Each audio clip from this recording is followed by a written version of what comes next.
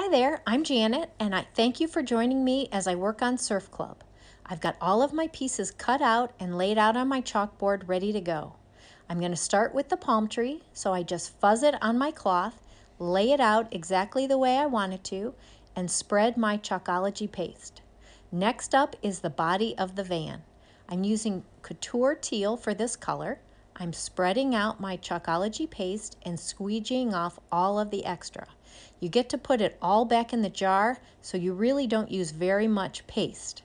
Now I'm going to do a sun from actually a different transfer, and these transfers can all be mixed and matched.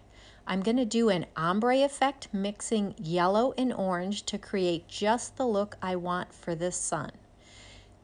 All of these transfers are reusable, so you can mix and match them in any way you like.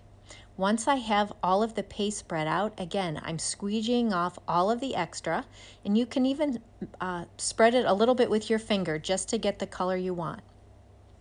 Now I'm going to do the windows on the van, and I've picked out a bright pink to go with that.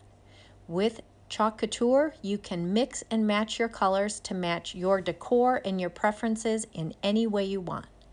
All of your paste should be a nice yogurt consistency. You just stir it up and spread it out, and everything is good to go.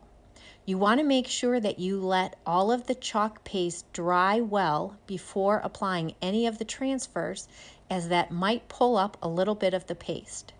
As that dries, now I'm going to work on my letters, and I'm going to use bright white for those because I really like how it stands out.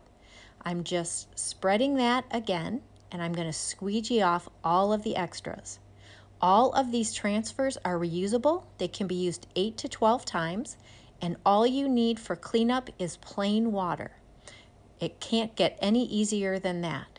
So I'm going to, again, work around the board to give each area a chance to dry before I layer on anything else.